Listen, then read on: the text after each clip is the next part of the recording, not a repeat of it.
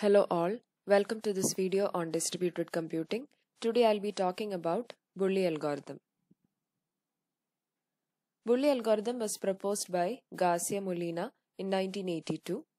It allows processes to crash during an election, although it assumes that the message delivery between processes is reliable.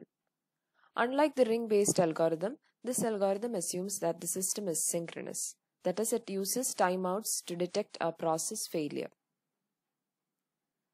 Another difference is that the ring-based algorithm assumed that processes have minimal a priori knowledge of one another. Each knows only how to communicate with its neighbor, and none knows the identifiers of the other processes.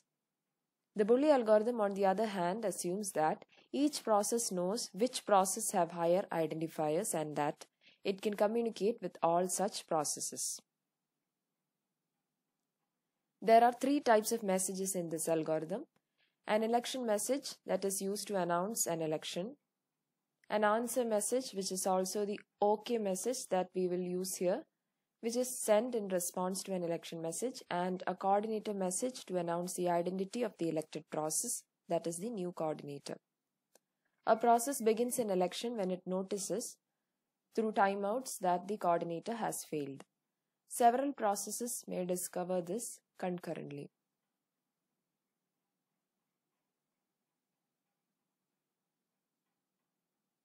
Now looking into the algorithm. When a process finds out that a coordinator has failed, which is usually through a failure detector, what it does is it will take its ID and check if it is the current highest ID. If it is so, it will elect itself as the coordinator and send coordinator messages to all the processes with a lower ID than itself, and thus the election will be completed. If it doesn't have the highest ID, it will initiate an election by sending an election message. This message will only be sent to processes with a higher ID than itself. Now, after sending the message, if it doesn't receive an answer within the timeout period, it calls itself a leader and sends the coordinator message to all the lower ID processes, and thus the election will be completed. If it receives an answer for the election message, it means that there is some process which has a higher ID than itself. So, it will wait for the coordinator message from that process. If this message is not received after another timeout, then it will start a new election run. A process that receives an election message replies with an OK message and starts its own leader election protocol. When a process is started to replace a crash process, it begins an election. If it has the highest process identifier, then it will decide that it is the coordinator and announce this to the other processes. Thus, it will become the coordinator even though the current coordinator is functioning. It is for this reason that the algorithm is called the Bully algorithm. Now, let us look into a scenario where failures can occur during the election run. Here we have 6 processes which are arranged in clockwise, starting from the lowest numbered process to the highest numbered, 3, 5, 6, 12, 32 and 80. You can see here that P80 and P32 are down, and P12 and P6 are in waiting state, which means it is waiting to get a coordinator message from the process with the higher IDs, which are these two. The problem is they are down. So what happens next is we assume that P6 reached timeout. So what it does is it will call for an election while P12 is still in the waiting state. So it will send an election message to all the processes with a higher ID than itself. Only P12 will reply with an OK message. Now it will keep on waiting for messages from P32 and P80. After some time, it times out. So what happens is, it will call an election again, sending messages to all the three higher ID processes. We assume that P12 has also failed after some time. So P6 will repeat the sending of election messages after each timeout, and this process keeps on going. In this scenario, a leader can be elected only when this failure stops. Now, taking the best case for this algorithm. In the best case, the second highest ID will notice that the coordinator has failed. Then what it does is, it will elect itself and send n-2 coordinator messages. N is the number of processes in the group. In this case, the turnaround time is 1 message. And the number of messages that is required during the worst case is big O of n squared. There, n-1 processes altogether will begin elections.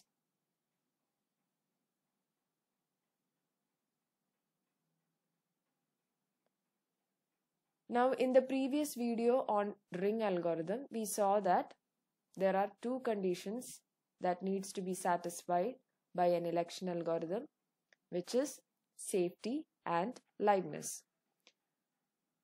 Now we need to check if both of these properties are satisfied here. This algorithm clearly meets the liveness condition by the assumption of reliable message delivery. And if no process is replaced, then the algorithm meets the condition for safety. It is impossible for processes to decide that they are the coordinator, since the process with the lower ID will discover that there exists another process with a higher ID than itself and agree to it. But the algorithm is not guaranteed to meet the safety condition if processes that have crashed are replaced by processes with the same identifiers. A process that replaces a crashed process may decide that it has the highest identifier, just like any other process which has detected that the particular process crashed. And it will decide that it has the highest identifier. So two processes will therefore announce themselves as the coordinator concurrently.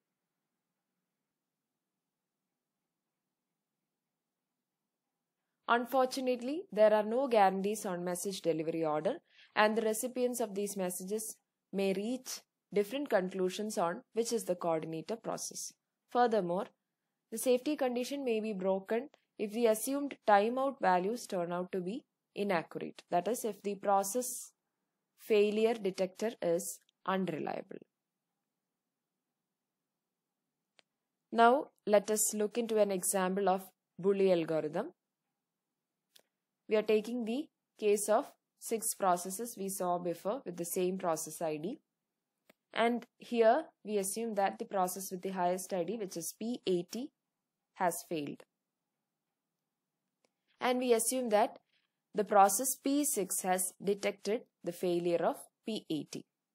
So what it does is, it will initiate an election by sending election messages to all the processes with a higher ID than itself. So it will send messages to P12, P32 and P80. Then it is expecting an answer message or an OK message from each of these nodes. So as you can see here, P12 has replied with an OK message and P32 also did the same.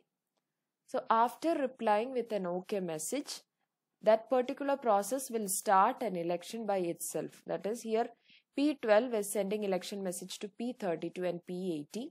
Similarly, P32 has started an election by sending message to P80.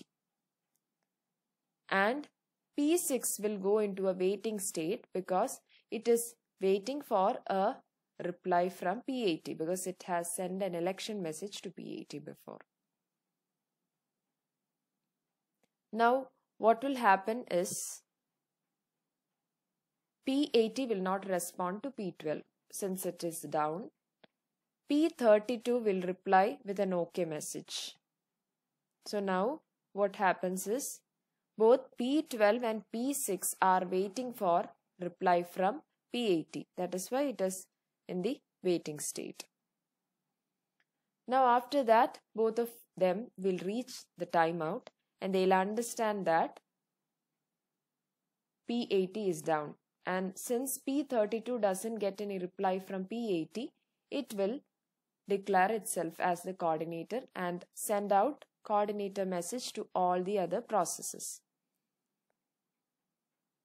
And thus the election is completed. That's all for now. Thank you for watching.